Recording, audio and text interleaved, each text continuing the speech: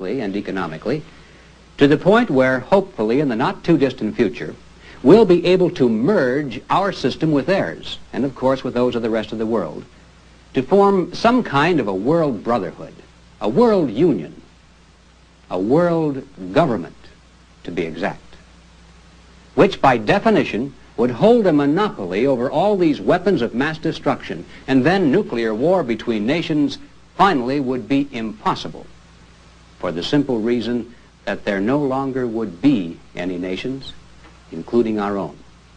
There would remain only a group of disarmed political subdivisions of an all-powerful world government. Of course, the grand designers scoff at the suggestion that such a concentration of power in one place might ideally be suited for a total consolidation of control into the hands of a small group of power-hungry world politicians. They particularly scoff at the possibility of this power falling into communist hands through the tactics used so successfully by their agents working within every other coalition government in which they've ever participated. We're assured that since this would be a world coalition government, for that reason the communists wouldn't try to seize power. They'd be content merely to share in it. Well, without going into that particular little fantasy, just for the sake of discussion, let's grant the point and assume that a world coalition government with the communists really would result in a merger of our systems rather than the domination of theirs over ours. What then? Well, first of all, we would have to be willing to give up certain things that we would rather retain, such as our sovereignty and our independence. In other words, we must be willing to abide by the political dictates of the majority of other nations. One man, one vote in a world democracy.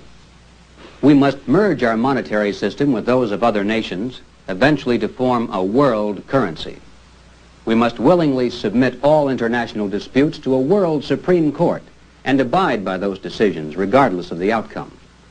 And above all, we must turn over our most powerful weapons and even our armies to international control so that the new world government will possess sufficient military might to compel the various political subdivisions by force, if necessary, to comply with the dictates of its laws and the decrees of its court.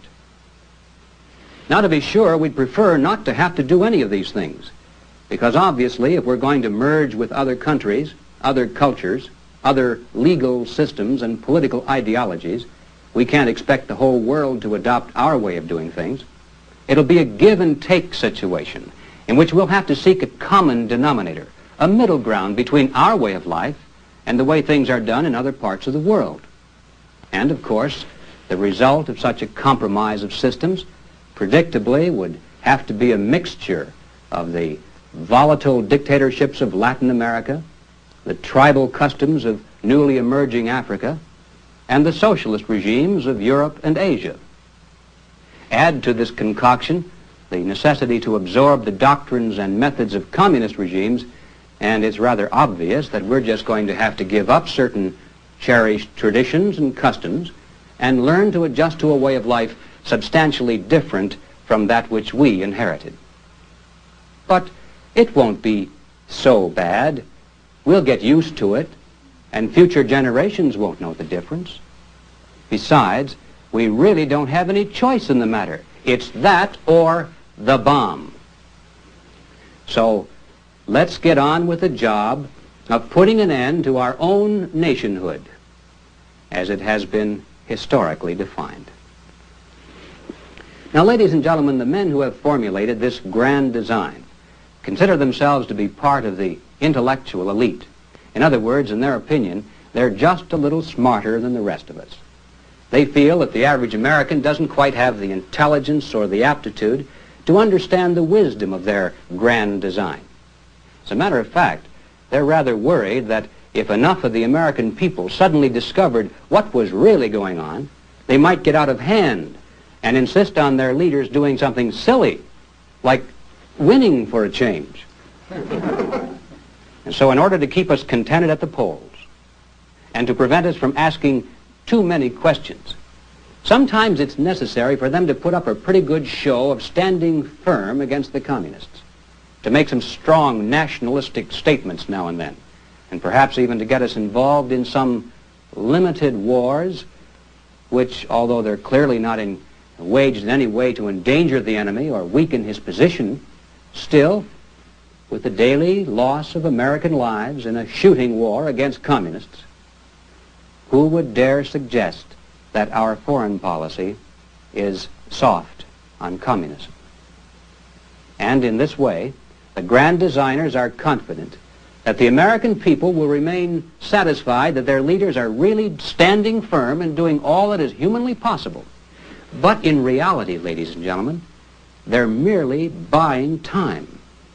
It's their plan that the old-timers among us, those of you who have been raised with those old-fashioned and outmoded concepts of patriotism and love of country, that in time your generation will pass away, or at least become the minority voice. And at the same time, they're catching the younger generations coming up through the high schools and the colleges, like they caught me. And the grand designers are confident that in just a few more years, especially if they can lower the voting age, the political majority of the American people can be conditioned to accept the total abandonment of our national sovereignty. Well, now I realize that for those of you who have never before heard the grand design spelled out in detail like this, it's almost impossible to believe that it's real. And there may be some of you who are wondering if perhaps I just haven't dreamed up all this. So let's turn now to the actual words and the documents of those men who not only fully endorse the grand design, but those who have been instrumental in creating it in the first place and who helped to put it into action. Now I'm going to try not to bore you with a lot of long quotations, but in order to give you some idea of just how real and consistent this grand design is, I think it's necessary to offer concrete examples from a broad spectrum of American leadership and over a wide time span.